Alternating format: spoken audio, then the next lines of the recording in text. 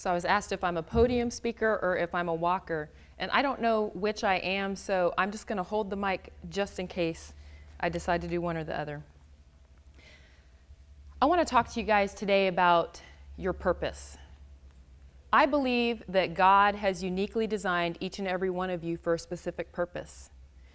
But so many of us never end up fulfilling that purpose. And I ask the question, why? Why is it that we could have a specific purpose and yet not pursue it? Well, I'm going to tell you a story about this donkey. And this donkey fell into this well, and it was a deep, dry well. And he was owned by this old farmer, and he had been the faithful donkey of a farmer. And the farmer decided he was going to do whatever he could to get that donkey up out of the well. So he got ropes, and he tried ladders, and he tried to hoist him out of the well, but no matter what he did, he could not get the donkey out of the well.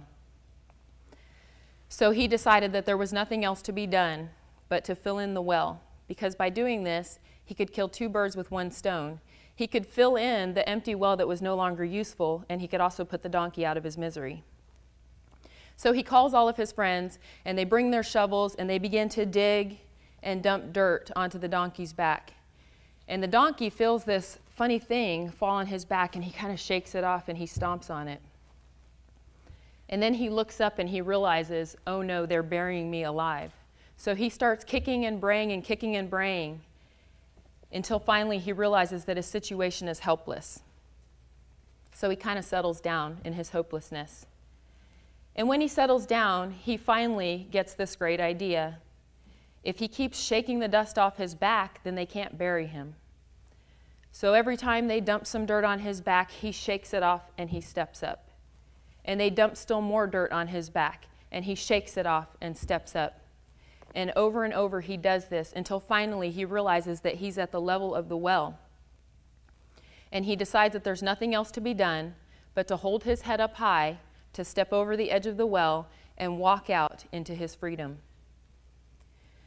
Like the donkey in the story, we have all been through or will go through circumstances in our lives that threaten to bury us. And we have a choice. We can give up, we can lose hope, we can just fall down underneath the weight of our circumstances and become victims. Or, like the donkey in my story, we can step up. We can choose to become victors over our circumstances. So again, I ask you, what keeps us from shaking off the dust and stepping up in our lives? And I would propose to you that the answer to that is fear. We all have different kinds of fears in our lives.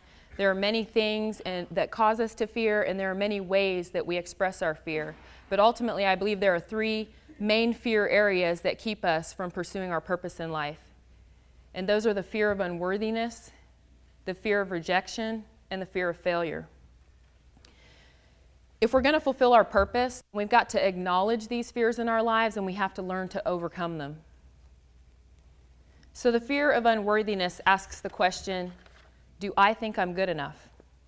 It's based in insecurity, and it's usually the result of some kind of catastrophic event that happened in our lives. I'm going to share with you another story, and this one's about an eagle that thought he was a chicken. So what happened is, there is this old farmer and his son, and they decide to go on a hike one day. And they go up to the top of this peak where they see out on the ledge there is an eagle's nest.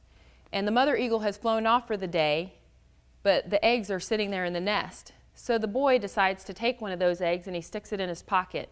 Even though he knows he shouldn't take it, he takes it back to the farm with him. And he doesn't know what to do with it at that point in time, so he sticks it into the chicken coop. And the mother chicken takes care of the egg, and then it hatches, and out comes the eagle. And they treat the eagle just like he's one of them. So the eagle lives among the chickens, he pecks like the chickens, and he acts just like the chickens. Well, one day a naturalist drives by the farm, and he sees this crazy sight. So he pulls over to the side of the road, and he starts talking to the farmer, and he asks, what is that eagle doing in the chicken coop? And the farmer tells him, that's no eagle, that's a chicken. And the naturalist tells him, I will prove to you that that is in fact an eagle. So he takes the eagle and perches him on his arm, and he whispers into his ear. And the eagle, being very uncomfortable by the situation, jumps off of the naturalist's arm, back into the chicken coop, and begins pecking at the ground. So then he decides, well, I just need to get him up higher. So he takes him up to the top of the barn. And once again, he perches him on his arm, and he whispers into his ear, "Thou art an eagle, fly." And again, the eagle, being very nervous by the situation, draws back. He does not spread his wings. And the old farmer says, "I told you he was just a chicken." And the naturalist says, "Give me one more chance. I'm going to come back tomorrow, and I'm going to prove to you that he is in fact an eagle." So the next day he comes back, and they drive up to a tall mountain peak. And on the mountain peak, once again, he perches the eagle on his arm. And as he lifts the eagle out, the eagle begins to feel the breeze coming off of the mountain, and it begins to fill up under his wings. And he looks up into the sun for the first time, and he sees the vast greatness of the sky. And again, the naturalist whispers in his ear, "Thou art an eagle, fly." And this time, the eagle spreads his wings, at first timidly, but then courageously, and he takes to flight, and he flies off into the sunset, never again to wallow among the chickens. My fear of unworthiness began when I was in kindergarten. Oreo, zebra, half-breed. That's what they called me, because my mother was white and my father was black. And the message that I received from that was unworthy, not good enough. You don't look like us, your skin is not the same color as ours, so you're not good enough. And that began in me this nagging fear that I would never measure up, that I would never amount to anything. And I remember my first day of kindergarten going home and sitting in my mom's big easy chair and just crying and telling her, "Mom, I don't want to go back to school because the kids make fun of me because of the color of my skin. I don't want to be a part of that." And I remember distinctly my mom asking me the question, "Christina, do you love your father?" And I said, "Of course I love my dad, Mom." She said, "Are you proud of your dad?" And I said, "Yes, of course I am." And she said, "Then you need to be proud of who you are. Because who you are and who your father is part of you. And you need to embrace that and stop listening to those lies." Do you struggle with feelings of not being good enough? Did something happen in your life to cause you to feel unworthy? Perhaps it was some type of abuse, a parent who walked out on you or abandoned you, or unending criticism from peers who you're trying to gain their acceptance. Well, whatever the cause, when we doubt our identity, when we doubt our worth, we're like that eagle that forgot that he was of the most majestic of birds. When we wallow in the mire and we peck at the ground, we forget to look up and to see all that we could become. In my life, I began to overcome my feelings of unworthiness when I met Jesus. Through my relationship with God, I learned that I was loved. I learned that I was cared about, and I learned that I was good enough. And through that, my message became worthy. I was able to shake off that dust. I was able to shake off those negative messages from others that told me that I wasn't good enough and step up toward the truth. So how do we overcome our fear of unworthiness? We need to find out who we are and what makes us worthwhile. We need to find out what we have to offer ourselves and to others. And we need to focus on the truth. But there's another fear in our lives that keeps us from shaking off the dust and toward our purpose. It threatens to keep us from ultimately what we were destined to do. And that's the fear of rejection. And the fear of rejection asks the question, do others think I'm good enough? When we concern ourselves with what others think, then we will try to modify our behavior continuously to try to meet and to please others and to find out what they want us to be.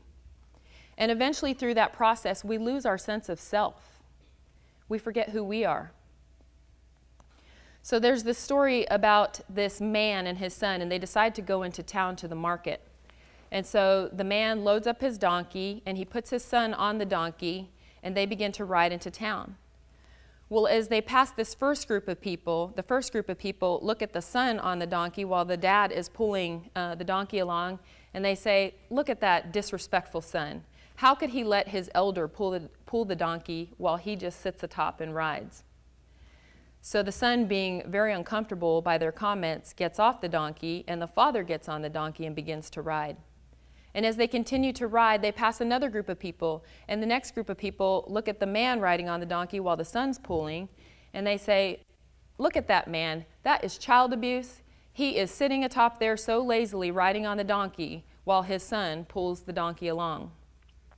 So now the father feels uncomfortable, so he decides to bring the son up on the donkey with him, and now they're both riding. Well, then they pass a third group of people, and the third group of people looks at them and says, "Look at those people. How could they do that to the donkey? They have loaded that donkey under such a great burden. That is just animal abuse. They ought to be reported." So now the father and the son are just exasperated. They don't know what else to do. So they both get off the donkey, and as they are riding in town to the market, the man and his son are seen carrying the donkey. And now the group of people that are in town look at them and say, "Has anybody ever seen such a ridiculous sight as people carrying a donkey?" And this story just illustrates that if you spend your life trying to please other people, you will end up pleasing no one, and especially not yourself. And like the man and his son in this story, in the end, you may find out that you look and feel quite ridiculous. When you forget who you are, you can't fulfill your purpose. Well, when I was in 7th grade, I joined the basketball team, and I determined that I was going to be the best basketball player I could be. I worked really hard. I got up early every day, and I would walk the 1.5 miles to school so I could get there before school and get on the basketball court and practice free throws, because I did not want to be the person who missed a free throw in a game. And I worked harder and harder and harder, and I ended up being a starting point guard that year. And I had a great year. Our team had a great year, and I ended up at the end of the year becoming the best defensive player of the year. And I thought that my success in basketball would gain me more acceptance among my peers, but it didn't. I thought that through my efforts and through the performance that I did on the basketball court, that they would appreciate me more and see my worth and want to get to know me better, but they didn't. They still made me feel like I was invisible. And to make things worse, in 8th grade, we got a new coach. And this new coach didn't care that I had been the best defensive player. She didn't care that I worked really hard and that I performed well for the team. What she cared about, or at least what it seemed to me that she cared about, was how popular I was among my peers, and I wasn't. So in 8th grade, in spite of my hard work and in spite of the effort that I put forward, I sat the bench. So I went from best defensive player 7th grade to bench warmer 8th grade.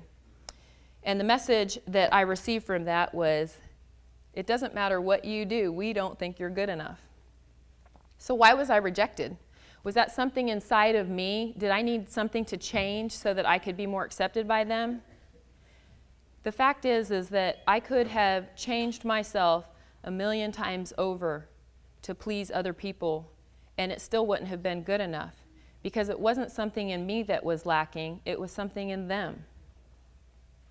But fortunately, I chose to hear different voices. I heard the voices of my mother and father, who were always encouraging me and always telling me that I could be whatever I wanted to be. They did not set limitations on me. They always encouraged me to set my goals high and to strive to achieve them. In fact, they expected me to achieve them. Let me share with you another example, and this one's from the life of Dr. Ben Carson. Now, I don't know how many of you know who Dr. Ben Carson is, but I will explain to you who he is through sharing with you a little bit of his story. So his father left him when he was very young, and this was his first rejection. And the pain of his father leaving him gave him this great sense of shame. Even though it wasn't his fault, he felt like somehow it was his fault. And so he felt defeated.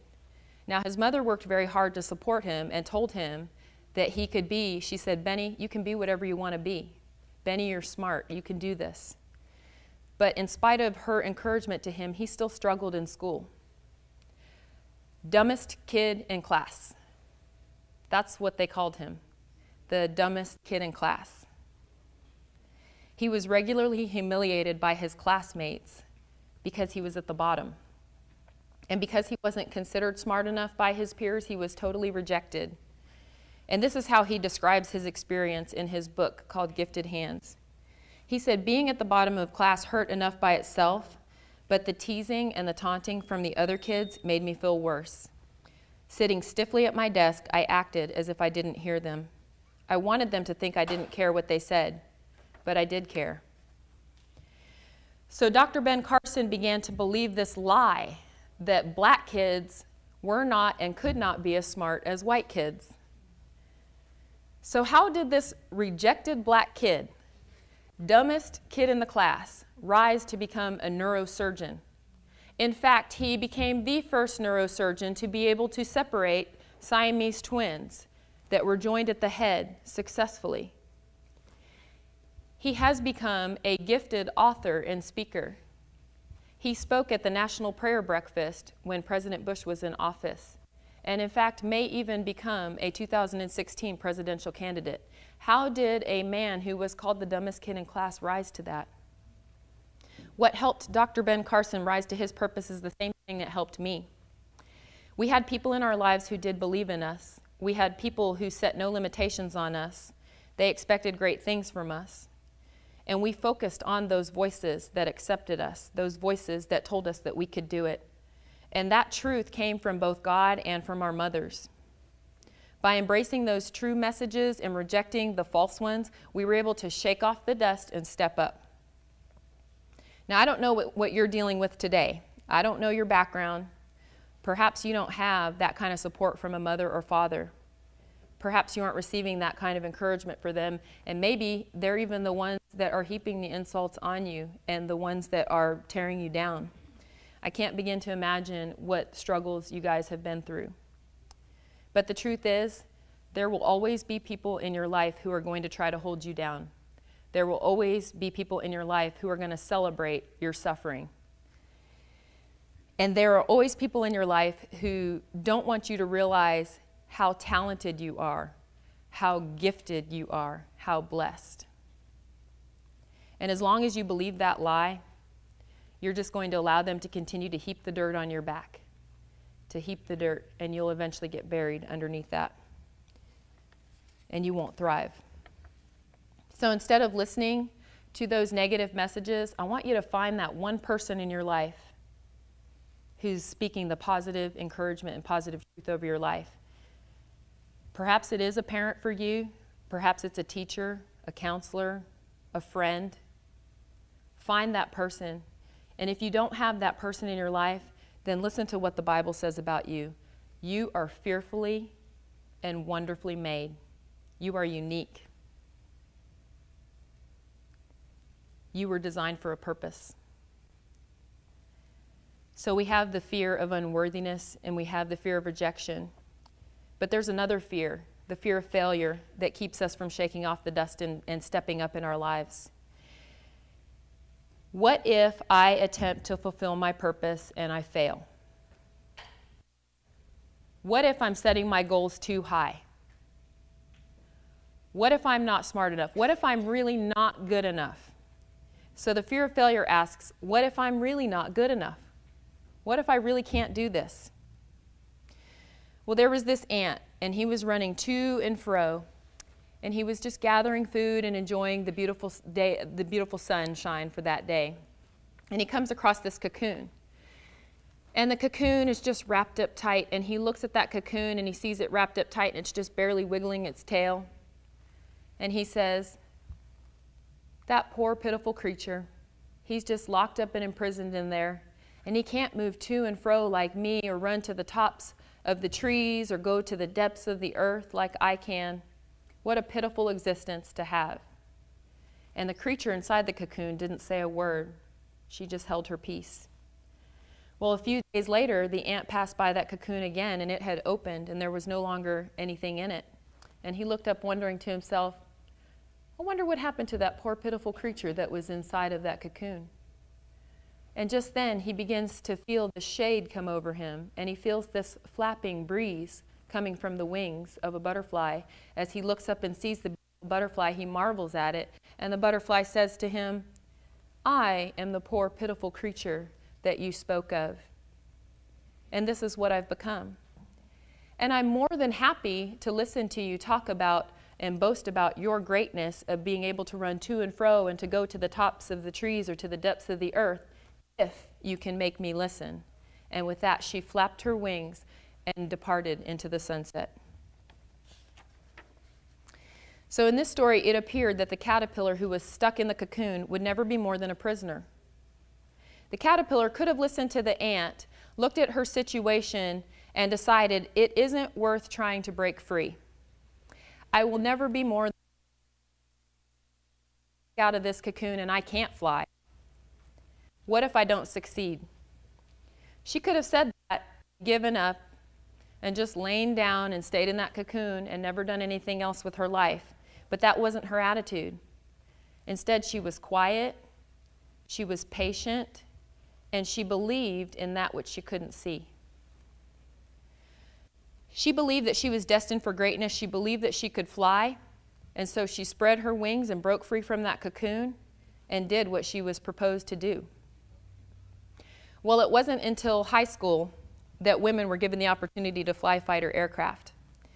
Before the first Iraq War, it was thought that women were neither capable of nor should they be allowed to go into combat. And they certainly were not expected to be able to fly on the front lines. Well, then during the Persian Gulf War, women went in so many different capacities, and they were so impressive that the arguments against women flying and being in combat could no longer hold water. They couldn't stand up. So that's when they began to send women to fly fighter aircraft and to go to fighter training, and that was in 1993, and I was a senior in high school. So in high school, I didn't even know about these accomplishments of these women. I didn't know what they had done, and I didn't even know that that was going to open the doors for my future, that what they had done and their accomplishments were paving the way for me.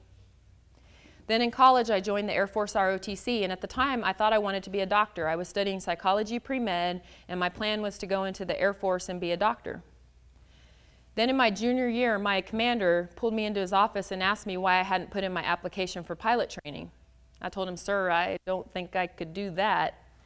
And I said, "Don't you need a technical degree? I'm a psychology major." And I thought you needed an engineering degree or mathematics or something very technical. And he said, "No, you just need to graduate, get that degree." I said, "Okay, that answers that objection." I said, "Well, what about my test scores? There's a test that we take when we go into the ROTC, and my tests in the pilot nav category were very low. I had no flying, no aviation experience. I had no idea what it entailed, and I didn't even understand the little mazes that they wanted me to follow. I didn't understand how that was all supposed to work out and that there was actually a right answer." So he just said, "Take the test again." I'm like, "Great, I'm not a very good test taker." So I said, "Okay." I said, "Sir, I'm going to pray about this." And I spent 2 weeks praying about it. And then at the end of that 2 weeks, I had a dream. And in that dream, I saw myself flying F-16s. And I knew at that time that that was what God had proposed for me to do. And I was scared to death because I didn't know if I was equipped to do that. I didn't know if I had the capacity to do that, even though I felt like that was what God had given me to do. But what I discovered is through the process of going through training that certain people, and people call it chance, I call it God, certain people just lined up in my path and they helped me along. And there was a girl in pilot training who was an aerospace engineering major, and she just helped me with some of that stuff to get caught up on the things that I needed to know. And little by little, I realized that within me was the capacity to do and fulfill my purpose. So that's how I ended up becoming a pilot. Just like I discovered that it was my purpose to fly and to teach others to fly, God has uniquely designed each and every one of you in this room for a purpose. And your purpose may not look just like mine, and that's okay. It may not look like the person who's sitting next to you. In fact, your purpose may not even be like anything that you've even thought of yet, and that's okay. But whatever your purpose is, this is what I want to challenge you with today. Do not let the fear of unworthiness, the fear of rejection, or the fear of failure stand in the way of you fulfilling your purpose. Instead, believe this truth. You are worthy. You are created. You were gifted for the purpose that you were called for. You have what it takes to accomplish your goals, and it's deep within you. You may not know it yet, but you just have to draw it out. So shake off that dust. Shake off the negativity. Shake off the lies. Shake off that belief that you can't be great or that you can't accomplish your goals. Don't let that hold you down and bury you. And step up. Step up out of the well. Walk out of that pit. Hold your head high like the eagle and the butterfly and soar off to your dreams. Thank you.